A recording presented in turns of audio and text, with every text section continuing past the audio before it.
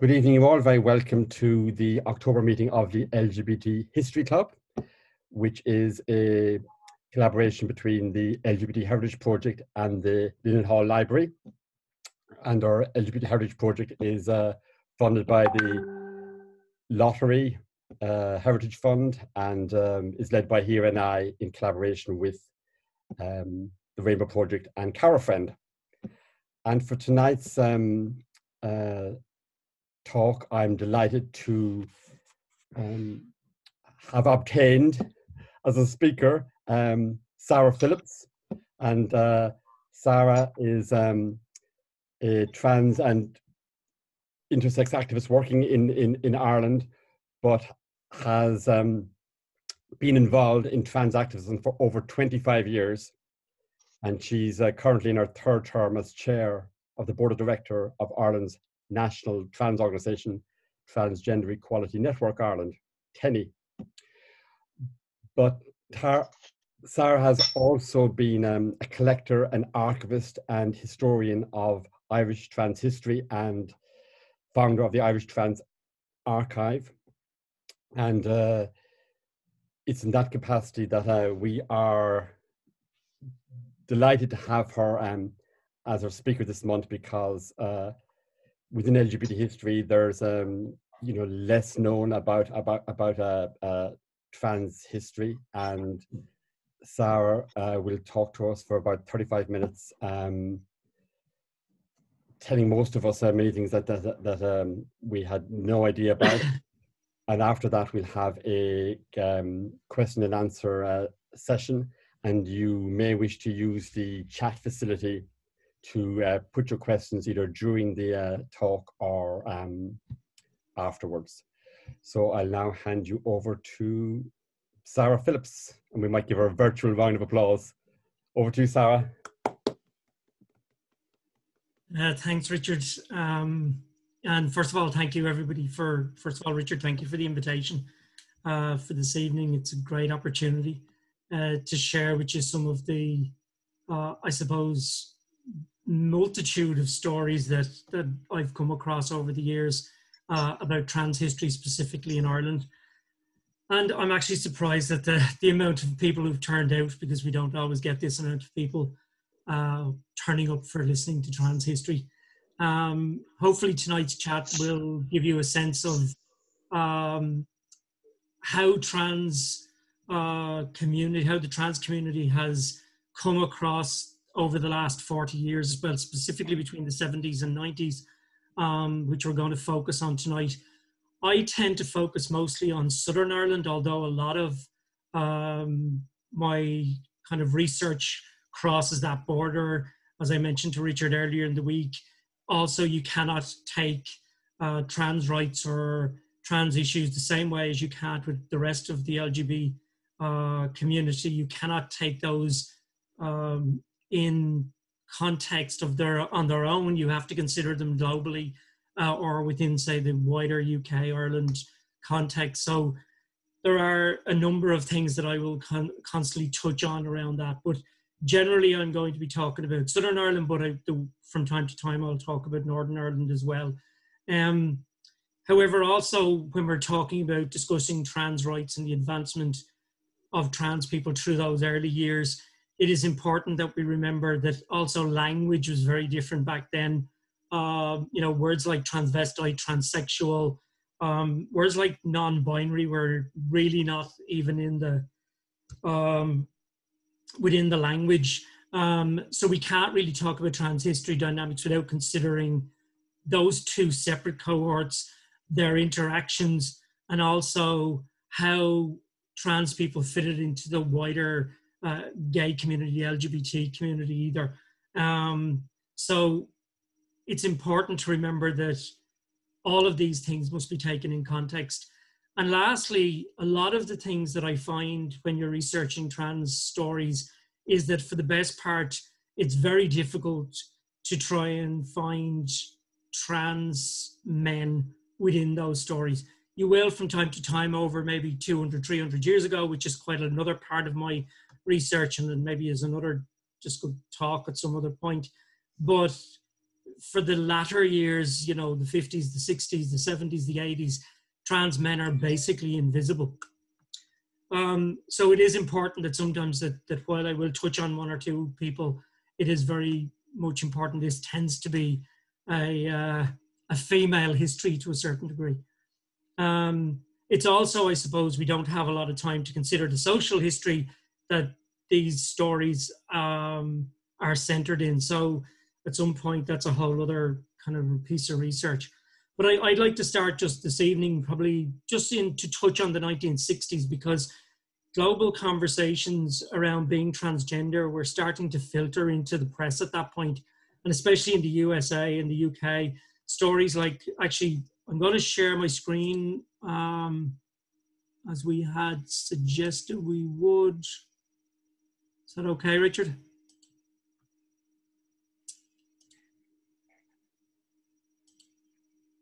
Okay.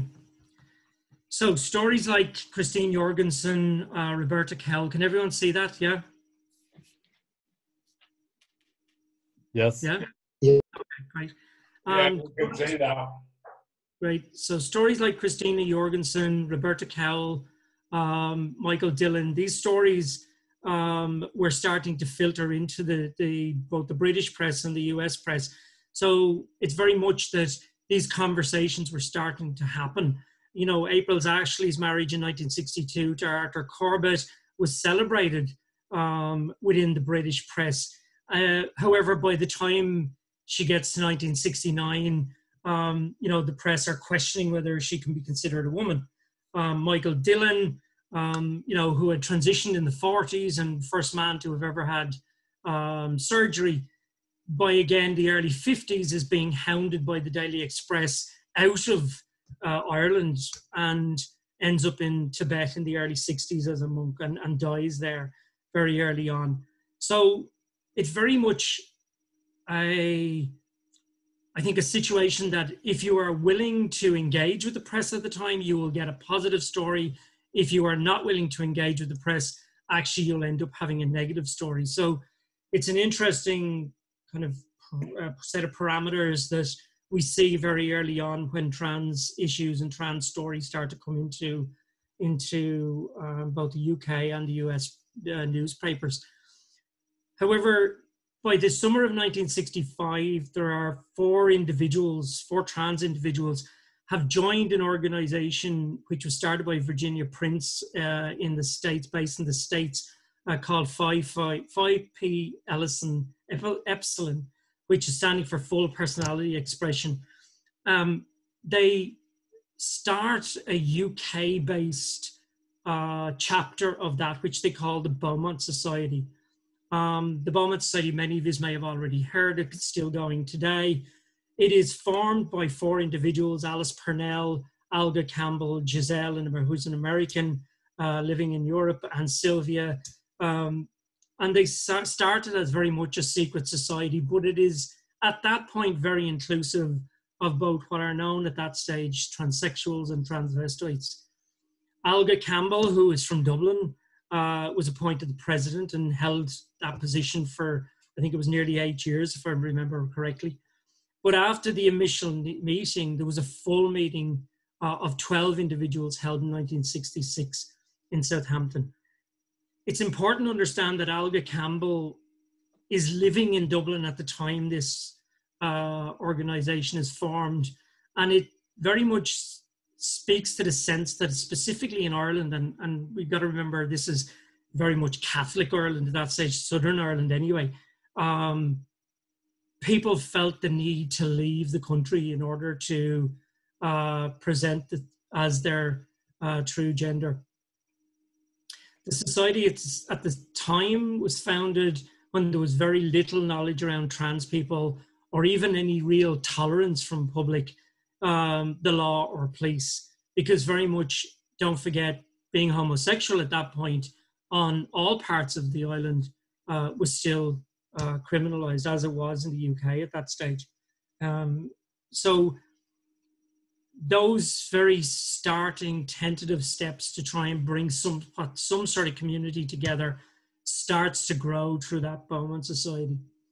By the early 70s, there are many Irish people that are attending the Bowman Society events, and an Irish chapter was formed. Basically, if you were being trans and traveling to the UK, you needed obviously have some sort of means in order to be able to travel at that point back and forward for weekends or trips, whatever. But if you were looking for somebody who was looking to transition, you more or less left Ireland. You either headed for the UK, the US, or Australia to find an opportunity to be able to transition.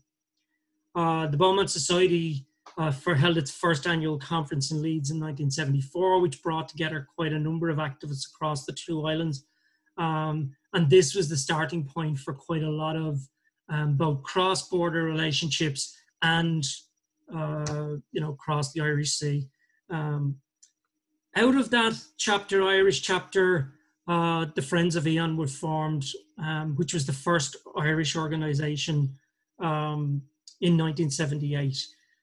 There had been some conversations at the time between some Northern Irish transsexuals, transvestites meeting in informal meetings from about the mid-70s, first in Ballygown and then later in University Street in Belfast, before moving to Carafriend actually in the mid-70s.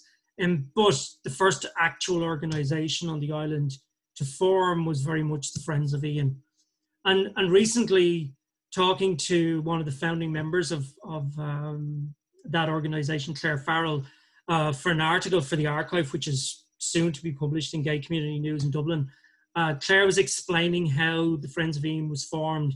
It was that both herself and Lola Maher had continually travelled back and forward to London and Manchester for Beaumont events, but were actually very despondent that nothing was happening in Ireland in between these events. And they had got together and decided to do something about that, and try and form an organisation that would provide some social outlets at minimum, and then hopefully some sort of activism around trans rights or trans inclusion and acceptance. It's an interesting point because at that time in 1978, it was between two moments within Irish television. In 1975, April Ashley, who I mentioned earlier, appears on RTE, The Late Late Show. And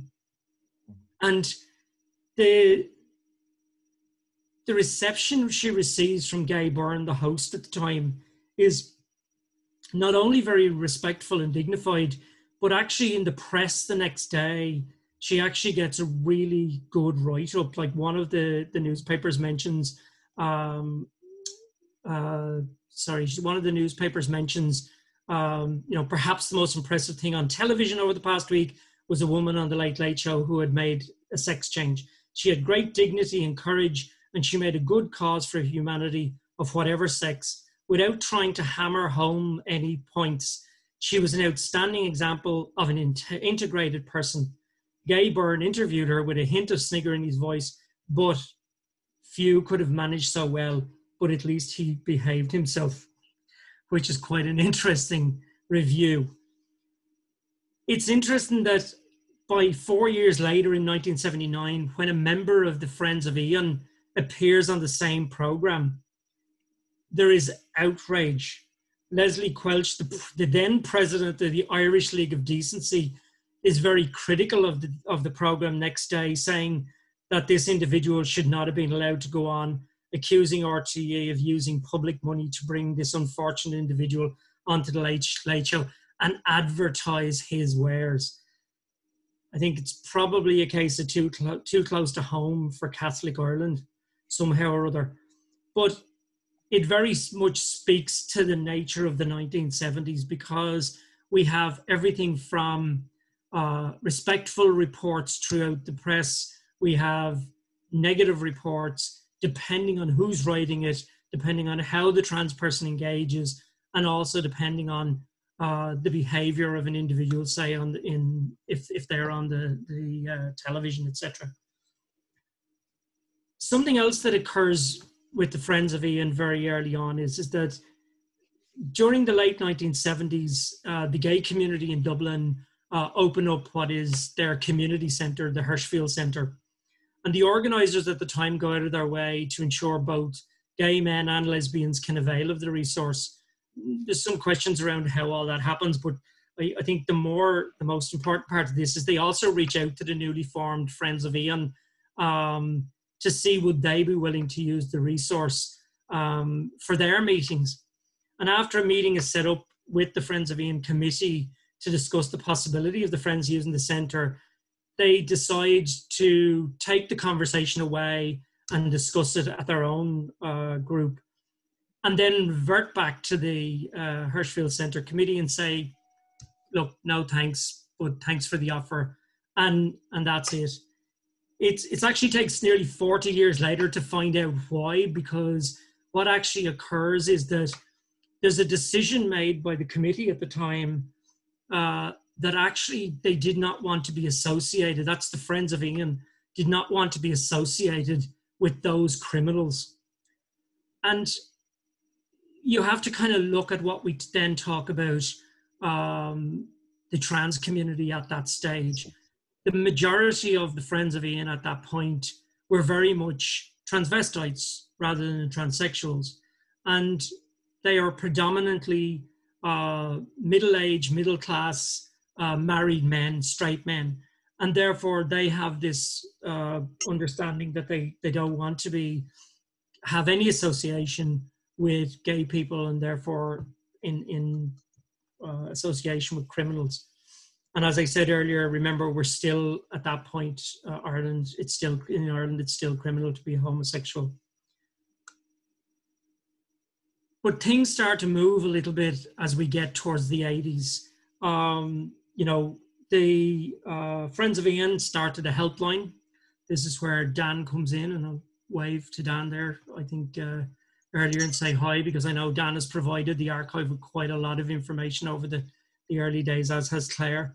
The Friends of Ian start a helpline. It's answered from the office of Claire Farrell's office.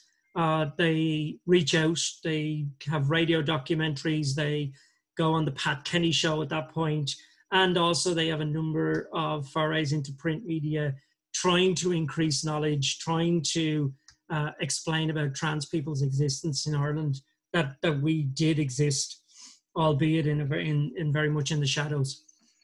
But in 1980, RTE decided to broadcast an interview with Claire Farrell, who was then the president of the Friends of Ian. And on the 19th of August, sorry, I'm going the wrong way here. I keep forgetting that this thing is up, so my apologies. So they broadcast a program which is known as Summer House, which is follows Claire Farrell around the local shopping centre in a very voyeuristic way, I have to say, but also, and watches the reaction of passers-by, but also interviews Claire about being transsexual in Ireland at that day. And throughout the interview, Claire continues in a very respectful way to explain what it means for her and what it means to be transsexual or trans in any shape or form in Ireland in 1980. Anya also goes and joins the members of the Friends of Ian in the Parliament Inn for a meeting and speaks to other members. I have, if anybody wants it, there's a link here down the bottom of my screenshot there of RTE archives. You can actually watch that. It's about 20 minutes long if anyone wants to have a look at it. It's really interesting piece of history to watch at the time. And Claire explained that, you know, at the time in the documentary, and even to myself afterwards, that the Friends of Ian was very much a social club. They were trying to do a certain amount of activism. They were trying to reach out to the newspapers, to the radio, etc., to try and get some recognition for the work they were doing. But generally, socially, they would run a evening called Lola's. In fact, there's quite a funny advertisement in Dublin at the time, which basically advertised for Lola's, come dressed if you wish, which kind of, I suppose, is kind of funny to think about it, but at the time in 1980s, with no other information other than that this meeting was on, and to contact the Friends of Ian for more information. But people would go, sometimes they would come dressed as females, they would bring their partner, the others would bring their clothes and get changed in the venue, and obviously, you know, do their makeup, etc. like that. You'll also notice, as I said earlier, trans men are not really catered for. In fact, for the best part, trans women at that point hadn't really even known of their existence. The assumption is that there are trans men, but you're not finding them out at this stage. You will see some media reports, although they don't filter back into the Irish media a lot, coming out of the States, for instance, around trans men stories, trans male stories, but you don't find them in Irish newspapers, etc. The Friends of Ian also had visits from the local Garda inspector, not for a bad reason. He basically came and gave lectures to rank and file about trans people, based on what he could learn from the Friends of Ian. And he really became a great friend of the group, so that actually some of them actually had his private phone number in case they ever had a problem with the Gardaí, which is, you know, with trouble on the streets, etc., or being stopped, etc., while presenting as themselves. So it's an interesting period of time that there's this dynamic going on, both between the Gardaí, who are on one hand behaving in a particular way legally, and then on the other hand, socially, they are very much supportive of the trans community. There's other very many important developments throughout the 80s, you know, in a fight, and we must remember this, that, as I said earlier, the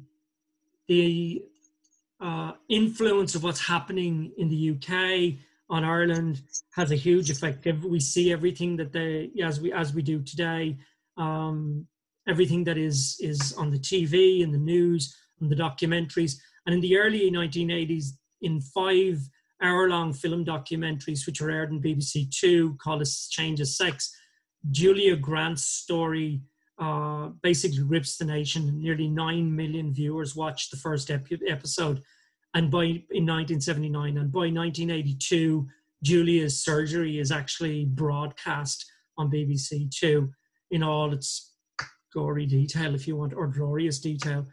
But these stories are not always happy endings like Gloria's, because, you know, again, also in 1980, the Belfast Telegraph reports on the death of a Belfast woman, Wilma Creeth, on the surgery table in Leeds. You know, and Wilma was working in Belfast as a bus driver, but it clearly shows that both gender reassignment surgeries at that time in 1980 were still both dangerous and experimental. So it's crucial we must center everything at that point in time. There's a number of other developments, you know, by 1984, and this kind of spans the 70s and mid-70s into the 80s. Dr. Richard Eakin in the University of Ulster has been doing some research, a lot of research around trans stories, around trans histories, and starts the Transgender Archive, which is based in the University of Ulster, which is still available online now in the University of Victoria.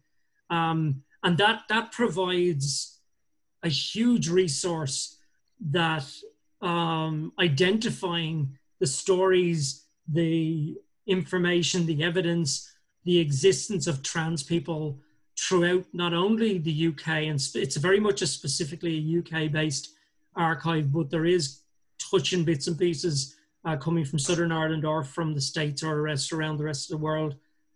But it still creates this sense that there is a lot more individuals out there. There's a lot more of a community starting to grow, both globally, in the UK, and again in Ireland.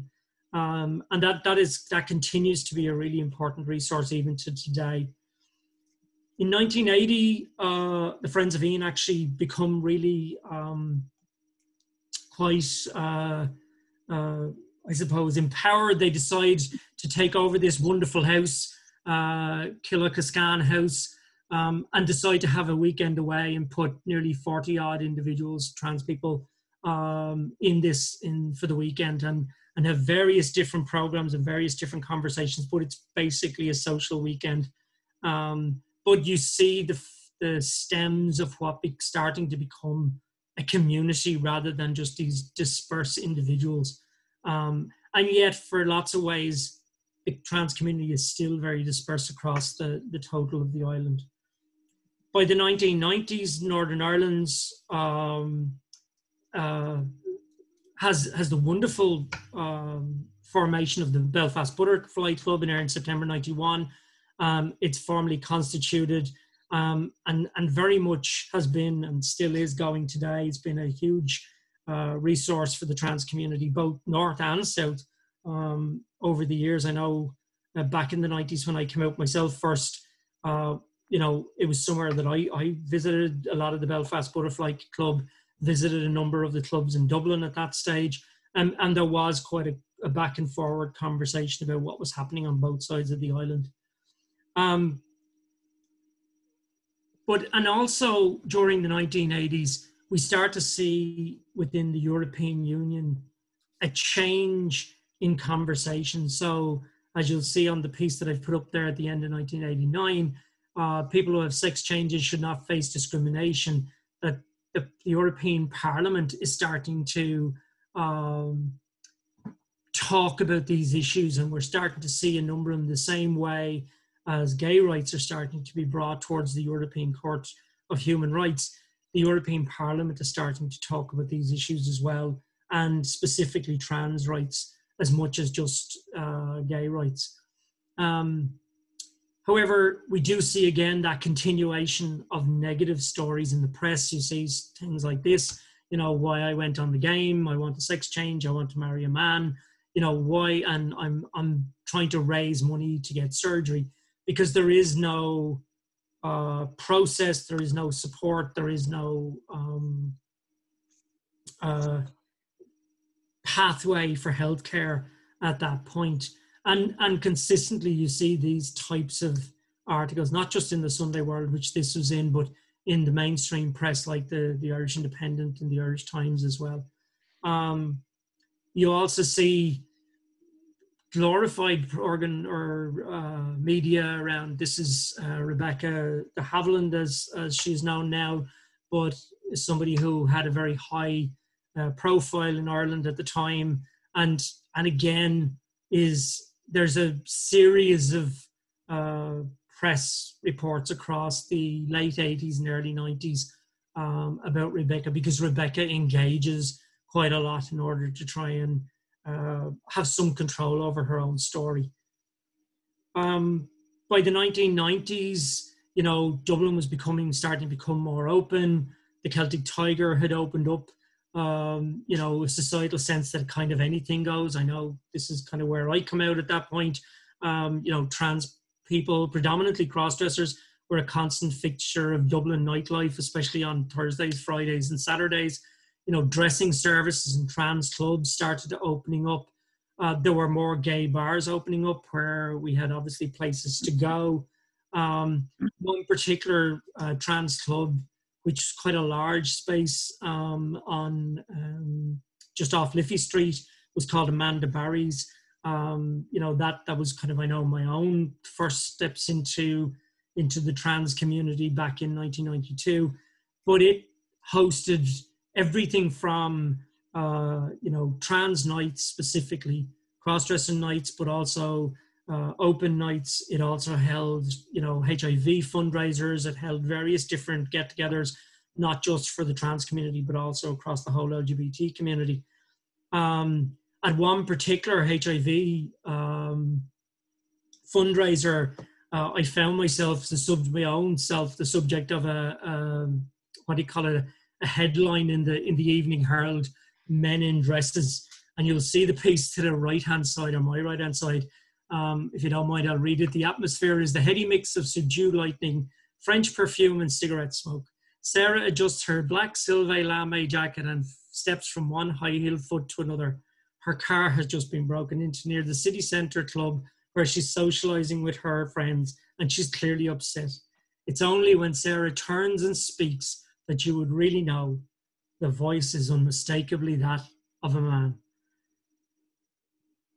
Yeah, well, I mean, that's the sort of kind of conversation and the kind of reporting that had it. Did have slight anecdote. I did have the opportunity to speak to the actual reporter back about 4 years ago. I found myself on a TV program as she was hosting the Vincent Brown show, and brought up the point about the horrible headline, etc. And while she did apologise, I don't necessarily think the apology was totally true or in the right way. But anyway, so just going back, stepping away from myself, as I say, there's a lot of things happening at that stage, specifically in Dublin and in Belfast. You know, we see the shop Transformation open up in Belfast. There are consistent protests outside. There is an acceptance that this is not going to happen in Belfast. The one in Dublin opens up in mid-1990s. It also has protests from the Legion of Mary, and eventually both shops close.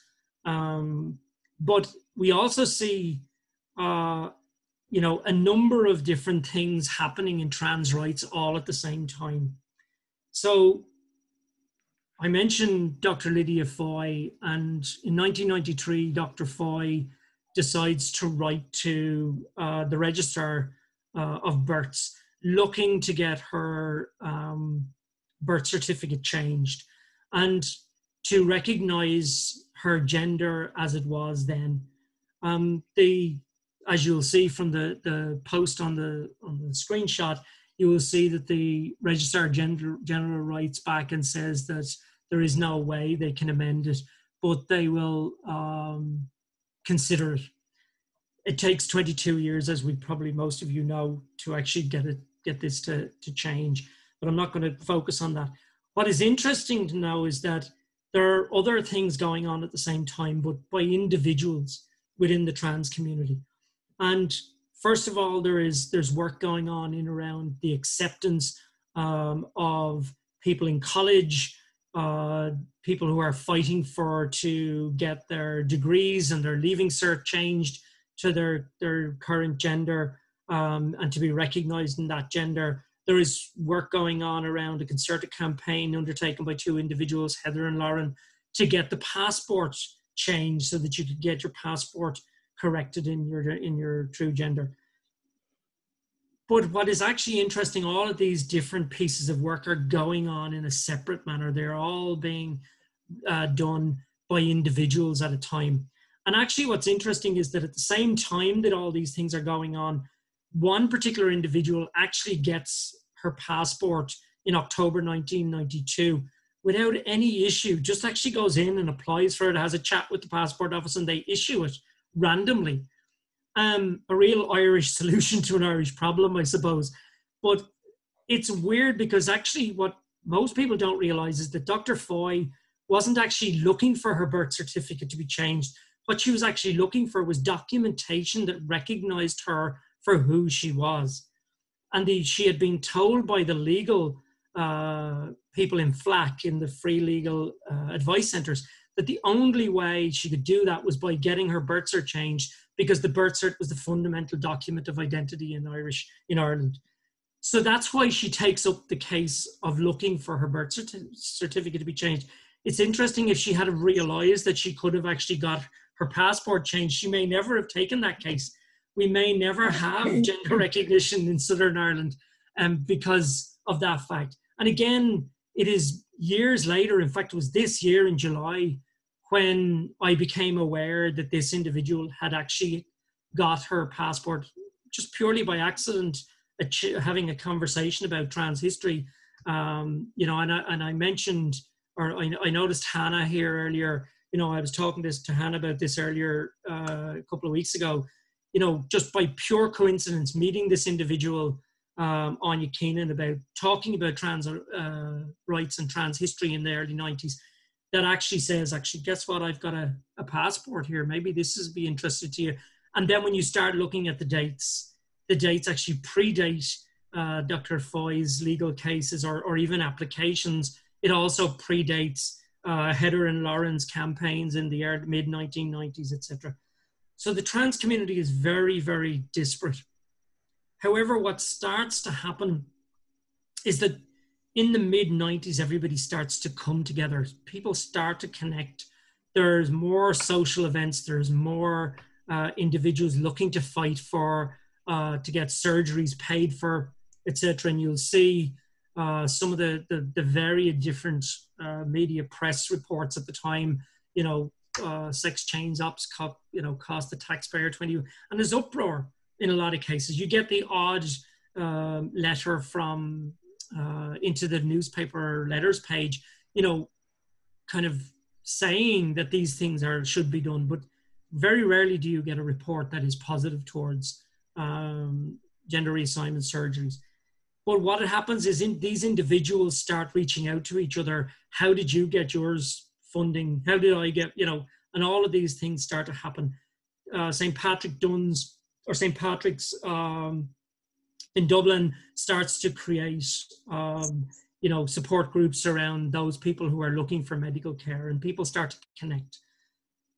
However, one thing that I don't want to, and I'm quite conscious of the time here just for the moment, is that during the mid-90s, there is a conference that is held on lesbian lives. And I don't want to finish this piece, and I've touched on lots of little different things, and there's so much more to talk about. But Lesbian Lives conferences in Dublin is one of the main reasons, I believe, why both feminist and lesbian communities in Ireland are now inclusive of trans women and supportive of the trans community in general.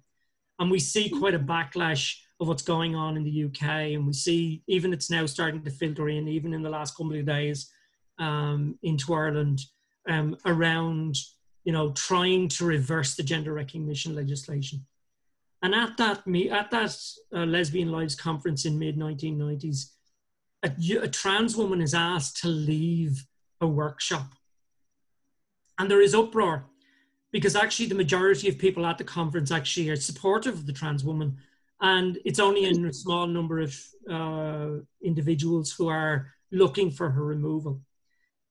And through the conversations that occur at that conference, and also then a number of weeks, maybe months later, from meetings that were convened by Alva Smith, that actually the inclusion of trans women and the acceptance of trans women in women's spaces, and specifically feminism, and specifically lesbian circles and women's spaces, is very much accepted and put forward as being we are part of that community.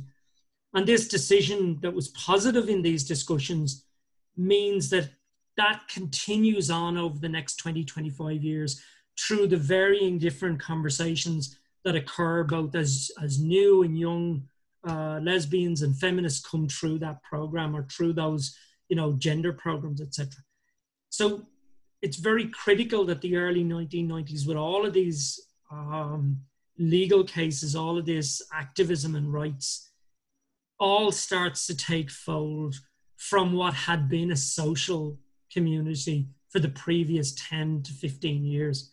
And even it takes another 10 years before the community starts to really come together, form an organization, and start to fight for our own rights, etc.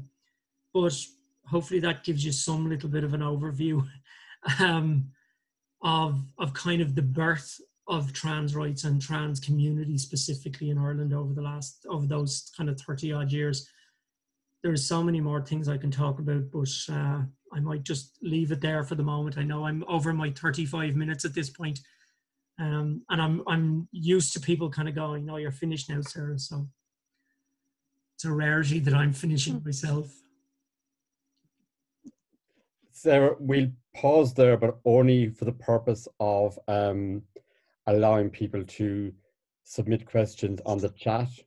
It's probably the easiest way, or they can also communicate audio, but let's try some chat first. Just want to thank you for a fascinating kind of introduction and overview, and clearly there's a lot more for you to share, and that we can have you back at a future date. But let's see if anyone has a question that they can either write it into the sorry, chat. Richard. Yes? Sorry, just if I may ask a question, and it's just easier to kind of speak it rather than type it. So, Sarah, thank you very much, and it was really interesting. And I was particularly interested. I mean, you and I have discussed the Lesbian Lives conference, and it's great to hear that brought into it. And I would agree that it did an awful lot in terms of the wider community and bringing the kind of trans and lesbian and feminist communities together. But I'm interested, and I don't know if you can speak to this, or maybe others.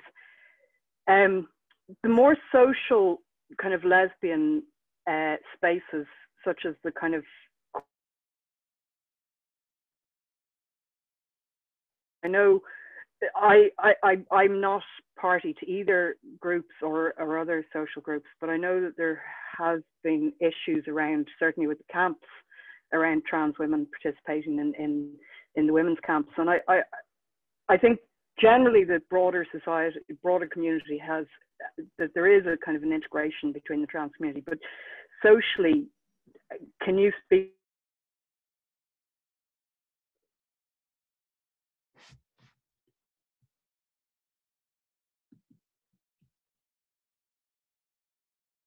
Kind of acceptance of trans people, and specifically trans women in lesbian and feminist spaces.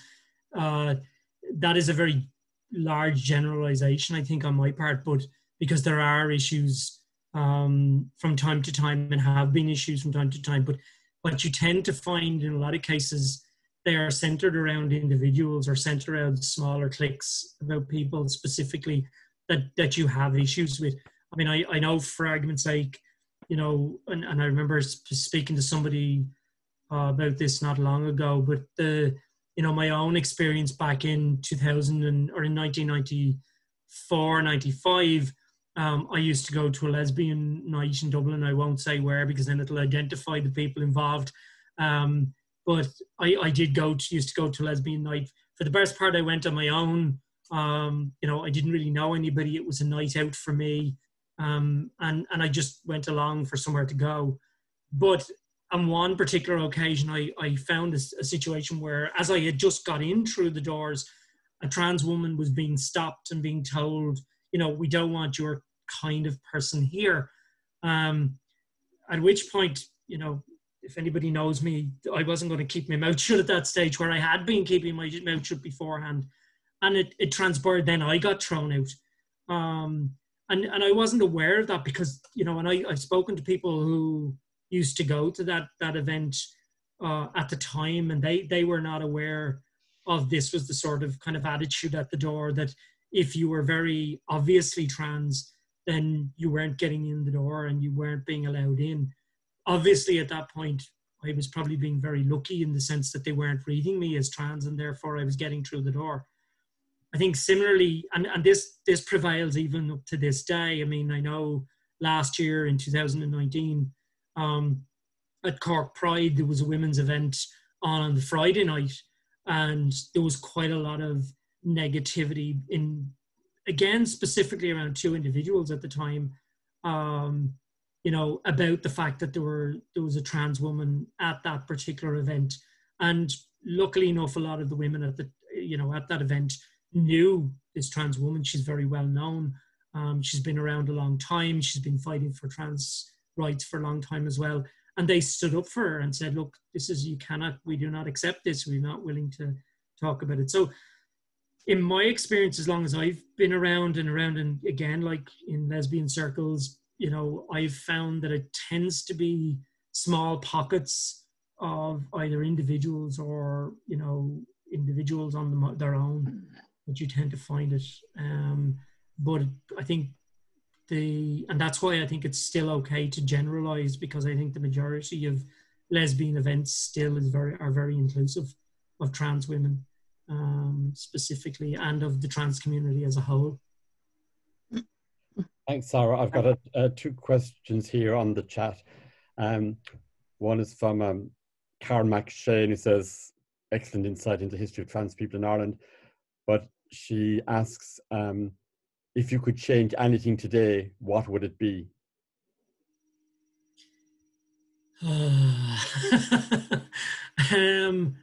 What could I be? What could it be? What could it be? I suppose the problem is there's so many things. I usually try to incorporate all of the various different things that are still outstanding for trans people. So I would go back and start with education, because it prevails across every single facet of the things that we need. So if you look at healthcare, there's, even within the medical system, there is a lack of understanding about trans people. So therefore, education there. Legal gender recognition in Ireland, Southern Ireland, is not inclusive, and in Northern Ireland it is just downright disrespectful because it's a UK-based system. And I think that again doesn't speak to the nature of what it means to be able to be recognized for yourself. And I was doing a talk or a thing, recording a thing today that you know about you cannot, like, it's very hard to explain what it means, you know, the validation for me, say even me or any of us, to be given the dignity and respect for my decision, for me to say, this is me, and the government accepts it, this state accepts it. I don't have to ask anybody else's permission for it. And that is huge, that is massive.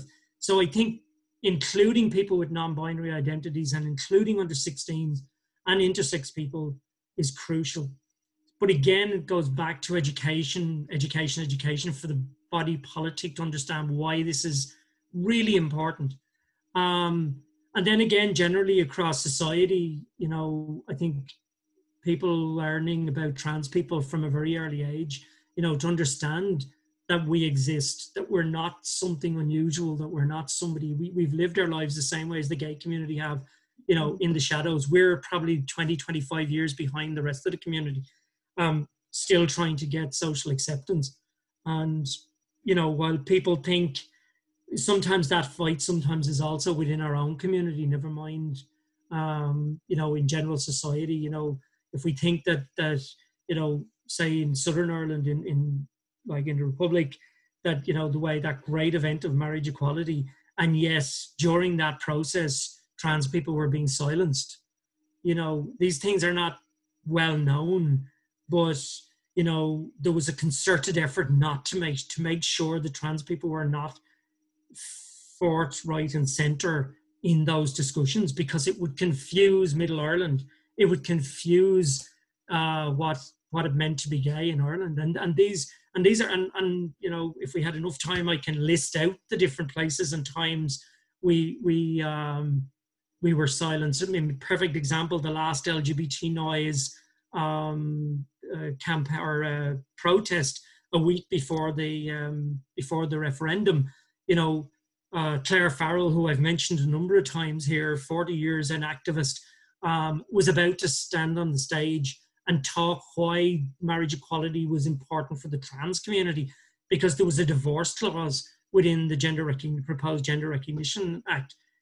And yes, there was a concerted effort to try and get LGBT Noise to remove her from the stage, the week coming up to it, to make sure that trans voices were not being heard in the conversation, because they didn't want to confuse the general public about this narrative. So there's a huge amount of work still to be done. And that's why I keep going back, education. Great, Sarah. I've got quite a few questions here, so I want to try and get through them. One from Philip Rivers, who's doing a PhD on trans oral history in Northern Ireland. And he asks, are you aware of any cases or anecdotes about the influence of the Troubles or sectarianism or paramilitarism and the trans experience in Northern Ireland? Yeah, I do have quite a lot of them. In fact, well, a lot of them are anecdotes, but and if Philip wants to reach out to me, I can share them. I'd be happy to share them. In fact, what you tend to find again with the trans community. And like, if you look at my byline, I call myself a middle-aged punk, because that's exactly what I am. I'm middle-aged punk. I'm probably a lot older than middle-aged now, but anyway, you know, I came through the punk era. It's very much like my music kind of taste, and you find within that kind of music genre, kind of a cross divide in the Troubles. Like, they don't like it. Everybody mixes. It's very much the same in trans circles in around that period of time. You get people coming from both sides of the divide, and in those conversations. So yeah, I mean, I can share whatever any information I have here. Sarah, what we'll do is you may wish to post your email address into the chat. Yeah, sorry, I did have it on the very end of my share. If you can see it there, irishtransarchive@gmail.com. Right, people can email that. Also, the RT archive clip, I'll get that from you, and I'll maybe post that out on the @LGBT History and I Twitter and Facebook in the next couple of days anyhow, so people can have another opportunity to... Orla Keaveney has just put it up there. Great, that's another... because obviously there's so much that people are not aware of that they're beginning to learn tonight. There's a question from Jude, who asks,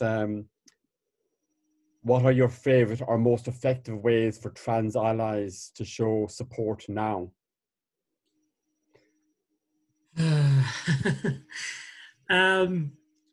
I suppose it's important that, you know, to speak up for us, but not to speak for us. To, you know, include trans people where possible in your activism, or even in your social circles if they are looking to try and join those circles. You know, I think, again, like, why I'd like to talk about trans history is the understanding that if you learn about this community and you learn about where we are, I mean, I spoke at one point where I've always said we've been kind of hanging on the coattails of the gay community for, you know, 100 years, up until about the mid-2000s when we start, and you'll see both, you know, a very different dynamic both sides of the border, where you start seeing like the likes of Tenny and the likes of, you know, Sale and the likes of Gender Jam and a few of the trans Northern Ireland all start to form, you know, in that period of time. But up to that point, we were very much centered in and depended upon, and we're very thankful for the gay community, the rest of the LGBT community. So I think it's about being supportive, speaking for us where you hear negative views, but, you know, sorry, speaking in support of us, but not speaking for us, not speaking over us, or think that you can speak for us. But then these are normal, everyday things that I think we would all, having gone through, you know, the LGBT community, assume you would not want somebody who is straight to talk for the community necessarily. There's a question here from Carol Terrain, and they ask, you mentioned the Belfast... Away. Pardon? I said, go away. So, you mentioned the Belfast woman, that would be Wilma Creed, who travelled to Leeds for surgery. Yes. And Carol asked, would that have been a private treatment, or was the NHS supporting trans healthcare at that point? No, at that point, they weren't supporting trans healthcare. There was the NHS were starting to consider it, but at that stage it wasn't 100%. But the Leeds one was definitely private, because that wasn't. It was the NHS has started through Charing Cross, as it is still today for the majority of it. Although there are other places in the UK now. I want to know that Karen McShane had her hand up. Karen, you had a question to ask again? It was more a follow-up point, Richard. Just really looking at where we've got to today. I think the trans history hasn't been completed by any means. There's a long way to go. Today we sit with a 4 or 5 year waiting list to get into the gender identity clinic in Belfast. And certainly Sarah was talking there about self-identification. and perhaps that might be the way to go. Where we stand here today, it's very difficult to get in for a referral.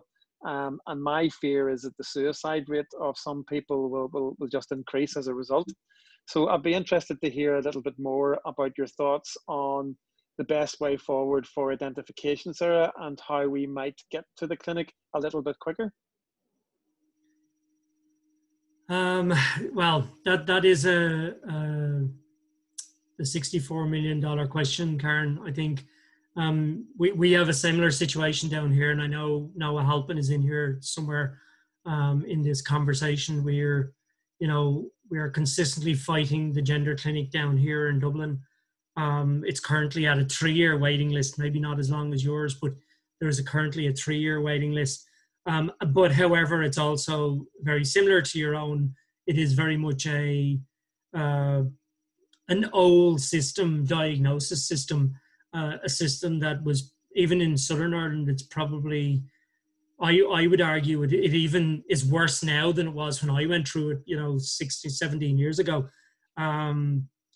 Because it's actually, they've taken a retrograde step, and it's more of something that was probably written up in the 1970s and early 1980s. So yeah, I do think that there's a huge body of work on both sides of the border, to try and create openings for trans healthcare specifically. The issue around self-ID, self-determination, is very much a legal one. One of the arguments for us to be able to get self-determination was to be able to decouple the legal rights from the medical rights. And I think that was why we were successful in being able to get, one of the reasons we were successful in being able to get gender recognition down here. And we've got this ridiculous situation where we are one of the most progressive countries in the world for legal rights, but yet we are actually, similar to Northern Ireland, one of the worst in the world for healthcare. And that is, there are singular individuals who are controlling both those clinics, and it is just disgraceful. But we are working very hard to try and break that. In the background, we are working both, as I say, with Noah, like we're with Tenny and Noah are working, This Is Me are working together at the moment. We are trying to break down those barriers and find other ways of trying to create a gender clinic here in Dublin that is inclusive and works on, ironically, the head of the gender clinic will tell you that it's based on an assessment, not a diagnosis, which is a very wide open assessment. In fact, they've kind of caught us because we wrote the assessment, but what they are doing is, in reality, they are creating a diagnostic assessment from what they say is our assessment. And our assessment is a holistic thing around making sure that you've got all the support networks around you, that you're getting, your needs across the whole of your life, supported. But they are creating barriers by using them, by saying, a young trans person is not being supported by their parents, so we're not going to let you transition because you might get thrown out of the house. These are barriers they're putting up, and that is not what was meant for it. And then also they're trying to create this diagnostic understanding of trans people, rather than providing assessments about how are you ready to take such a big medical step, which is what we all should be trying to do, is support each other. But yeah. Sarah, there's a few comments that go into chat which I'd like to share with the audience. One is from Siobhan O'Mani to say that she's proud to see the majority of lesbians groups, those which she's been involved with anyway, have embraced an inclusive ethos for all women. And in her experience, including that of the Cork Pride Women's Night, transphobia in any shape or form is not tolerated. And she feels this is reflected in the Irish lesbian attitude towards UK trans-exclusive radical feminist movement. Also, I should say, I'm employed myself by organisation here in I for Lesbian and Bi Women, and my observation is that it is inclusive and embraces trans. So their our observation on the situation in Ireland. Also, Noah Halpin had a hand up to maybe make a point or ask a question. Noah, if you want to unmute yourself. That was just a little bit further back in something Sarah was saying about when a question came in there about the referral system, you know, in terms of the North and how they're not being essentially taken anymore. But I was just making the point that and I did put it in the chat, that it is kind of a similar system in terms of referrals happening North and South. However, the South are using kind of a different language to describe it, whereas they're saying they'll take the referral, but they're sending you a letter to say, okay, we've received it, but don't ask us when you're going to get an appointment. Don't ask us a time frame because we don't know. So it's kind of essentially the same kind of situation that's happening, in that, you know, no one knows when they're going to be seen or if they're going to be seen. But I was just making the point that it's a similar situation, but the language being used in terms of referrals to gender identity clinics or gender clinics is just a little bit more different. Thanks, Noah. I'll keep it question on the history. There's one here from Kim Walsh. Again, really appreciate your talk, and just wants to ask, you mentioned there were very few visible trans men, and would you know why that was the case, and do you think that is changing in Ireland, UK now? As to why it was the case, I'm not really sure, to be honest with you. I've spoken to a number of trans men who were around in the 90s specifically, but you know, again, I'm not aware of many in the 80s or the 70s, but I do know of a number of them in the 90s, and who very much transitioned, had surgery, and then you know, moved on quietly into their lives. Now, many trans women did the same thing. You know, they weren't visible, they weren't out there. Many just went on about their lives. Why there weren't as many, I really don't know, because it's very difficult to know. You know, again, you don't see many trans men who transition older either, I don't think, either, for that matter, in the last 10 or 15 years. Has it changed? Yes, it's definitely changed. I mean, I think we very much reflect society now. We very much, you know, there is that 50-50 kind of split nearly. I do think, though, back in kind of, you know, I know in my own time, you know, over the period between 92 and say 2002, those numbers were growing. Like you were seeing more and more of them.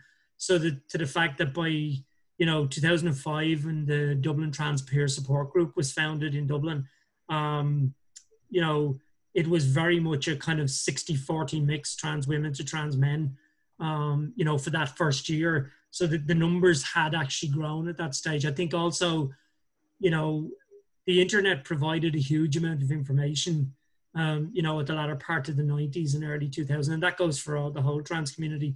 You know, possibilities start to open up. People start to realize that they can live their lives in a way that kind of like suit them. I think there are a number of there's at least two friends of mine who would have identified, you know, as butch dykes in the 90s, you know, who are now have transitioned and but actually have stepped away from community completely and just living their lives out there as two men. You know, I'm not sure really the answer as to why you don't see that kind of, especially in the 60s, 70s, because if you go back into history, if you go back into the early 20th century and into the 19th century, there are an awful lot more trans men than there are trans women, which is interesting. And I think, I'm sure there's a social conversation there, you know, a psychosocial conversation around, you know, what it means to be a man and what it means to be a woman, and, you know, the dynamic of the patriarchy and stuff like that. I'm sure all of that feeds into conversations about why people at some point in our history are comfortable to come out and more come out, and then others don't, in whether they're, you know, for argument's sake, why have we now in the last 15 years seen quite a number of non-binary people come out, for instance, where people identifying using that language in the past would have just lived their lives and said nothing, probably, you know. So it's... I'll take one more question. If someone wants to raise their hand or raise their voice. I have a question actually, if there's time. Just, you know, the way that you mentioned about how Friends of Eon chose not to join the Hirschfield Centre originally. Was there kind of a turning point where the trans community and the like lesbian and gay community started working together more, or did it just kind of gradually happen in pockets? It starts to happen in pockets throughout the 80s, but in very small pockets. Really where you start to see the change happening is the early 90s, and especially when decriminalization happens in 1993. I think the trans community then at that stage, if you look at, when we talk about lesbian lives, if you look at those early 1990s era, you tend to find that those individuals like, you know, like Lydia Foy, like Anya Keenan, Denise O'Hurley, you know, Heather and Lauren, all of these individuals are living within the lesbian community. Some of them in what's known as stealth, therefore they're not out. They're presenting as female and don't want anybody to know they're trans. Others are very much out and very, you know, very present in their identity within those spaces. But it's very much around that start of the period of time, and it starts to kind of, people start to work together and they start to help. But it's really the latter part of the 90s, to a certain degree, when money starts to come into it. And you have to start looking at where it then, you have to be inclusive. So organizations are told, you know, the LGBT community, and the T gets added on, and then all of a sudden, well, oh, hang on, we got to look around. We don't have any trans people here. So it's a very slow. I think there's probably a better history of that in Northern Ireland, where, you know, a number of groups are connected very much to the gay community at that stage. I think there's a lot more, you know, probably better links forged than there are specifically in Southern Ireland.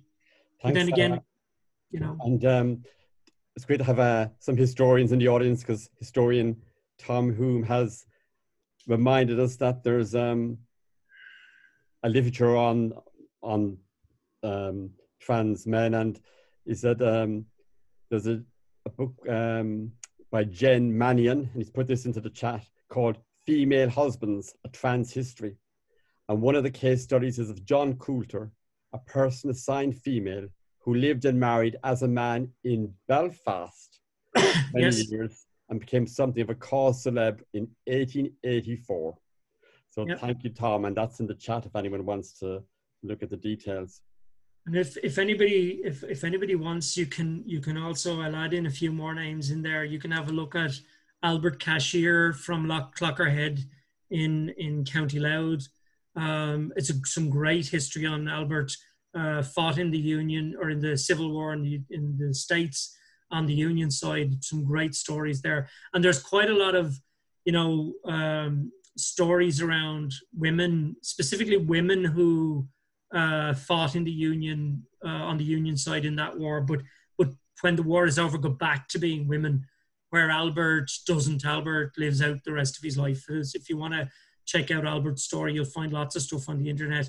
Another person you'll find lots of stuff is Edward de Lacy Evans. I'll type these in, probably is the best thing. Sarah, while you're typing them in, I'll just make, before I turn off the recording, I'd like us all to show either visually or audible appreciation for a wonderful talk by Sara Phillips.